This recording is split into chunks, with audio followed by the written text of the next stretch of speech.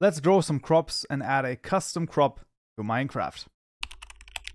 Alright, we find ourselves back in IntelliJoe once more, and in this tutorial we're going to be adding a custom crop block to the game. A crop block is actually a great example of the use of another block state property, so I highly suggest watching the tutorial that came before this as a refresher on block state properties, because we're going to need them in this tutorial. So in our custom package, we're going to right click new Java class called the eggplant crop block. So we're going to make an eggplant crop here, and this will extend the crop block class in this case, not the block class. So we're going to hover over this, create constructor matching super, and in theory we are done. Now we're not quite done, because if we actually middle mouse click on the crop block class, you can see that the age over here is an integer property, so it's just going to count integers, and it's going to go from 0 all the way to 7. So if we click on this, you can see it goes minimum 0 all the way to 7. Our crop actually only goes from 0 to 6 instead of 7, so we just have to, well, do a few other things here.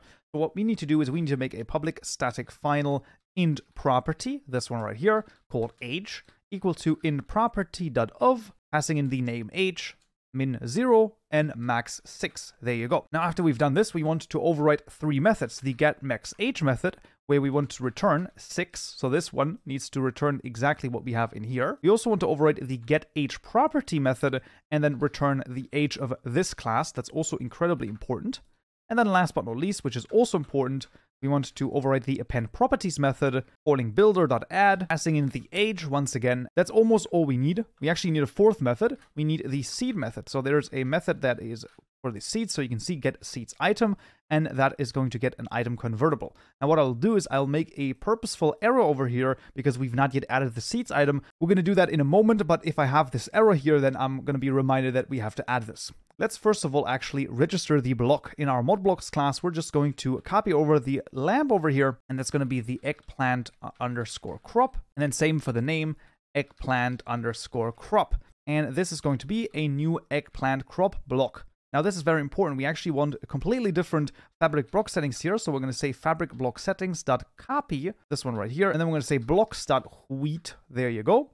And then we actually don't want to register a block. We actually want to register a block without a block item.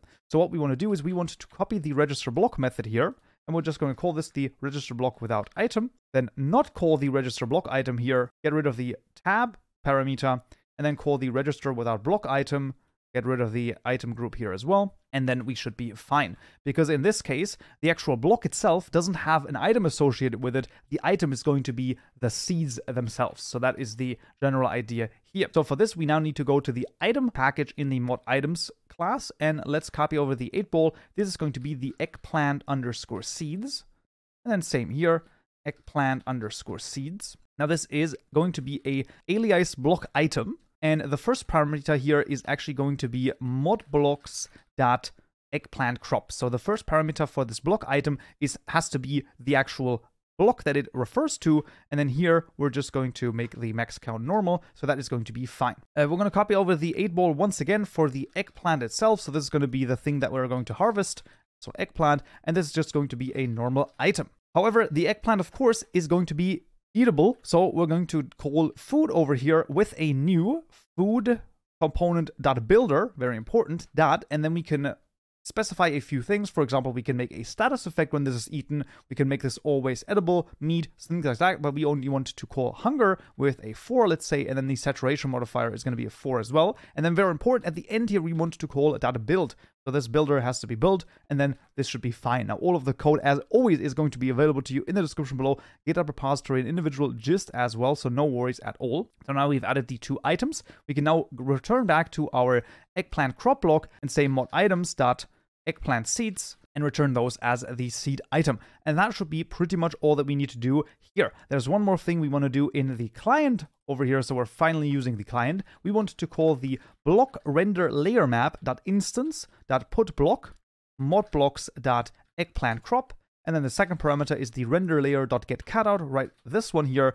And this basically makes it so that our eggplant has that the texture is actually see-through. So that is very important because they're see-through in our texture, and if we don't set the render layer properly, then it's not going to work. Right, and then we get to the crazy things, and that is going to be the JSON files. So let's actually start with the translation first, because that's going to be a little bit easier here. So we have two things. That is going to be the eggplant itself. So this is just the eggplant. This is the actual item that we're going to be able to eat. And then we also have the eggplant underscore seeds. There you go. And this is going to be the eggplant seeds. Now we can still add the eggplant crop over here. This is going to be eggplant underscore crop. And then this is just going to be eggplant crop. Now this actually should not be visible at the moment in our project. However, if you, for example, add something that adds a hover over effect when you hover over different blocks, then this is going to be shown. So that is why you probably still want to add this. And now copying over some JSON files. Once again, those are all available to you in the description below, starting with the eggplant crop over here. So you can see we just have different variants depending on the age of the actual block. That is all that there is to it. And then we're just pointing to different block models. While at the first glance looks quite complicated, when you actually think about it, isn't anything that crazy. This does mean that we have 7 different block model JSON files. And yes, those are still all available to you. Now, once again, those are really, really simple in terms of their contents. If we actually take a look, you can see we actually have a different parent over here, block/crop, very important. And then the textures actually point to the crop here. Texture that it points to is just eggplant underscore stage 0 for the stage 0. And what will stage 1 be? Well, it will just be stage 1. So very much, it just counts up, nothing too crazy over here. But yes, this also means, by the way, that we have 7 different textures here. This is also the case, but no worries at all. Let's actually get those. And then when it comes to the item model files, we only have one for the eggplant itself and the eggplant seed, but those are normal item model files. You can see they just point to the item texture, which we're also going to copy over. And then we have pretty much all that we need, except for one other thing, which is very interesting indeed. So there we go, the textures here as well. And now the question is, well, okay, but now my crop grows, all of that is great, but how do I get, certain things to drop from it? Well, we need, of course, a loot table for this. Now, I will copy this loot table over. I highly suggest taking a look at this as well. This is, of course, also available, and this is a little more complicated, but you can always go to the external libraries all the way down to this one right here, Minecraft project, merge, and so on and so forth, to the data folder, Minecraft loot tables blocks, and search for the wheat loot table, and take a look at this. It is almost exactly the same. You can see we're looking for a certain condition, and that is that the age is max age. In the terms of, for wheat, it has to be 7. For our crop here, it actually only has to be 6. So that is where you need to change this. You then need to change the block over here. That is the correct block.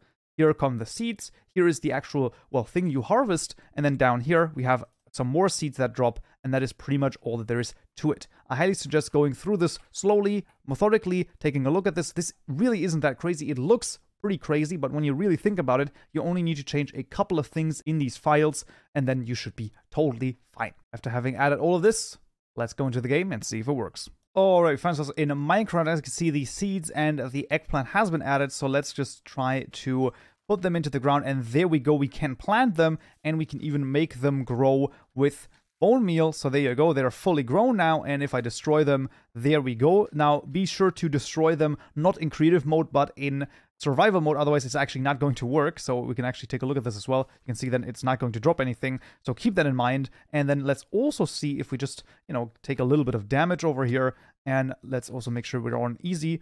Then we can actually eat the eggplant as well, and that should pretty much be all that we need. There we go, and then let's eat it. And there we go, restored some hunger, and everyone is happy about it. So everything working completely as you expect it to, and that is how easy it can be to add custom crops to Minecraft. And this concludes this tutorial right here. I hope you found this useful and you learned something new. I'll see you all in the next tutorial. So yeah.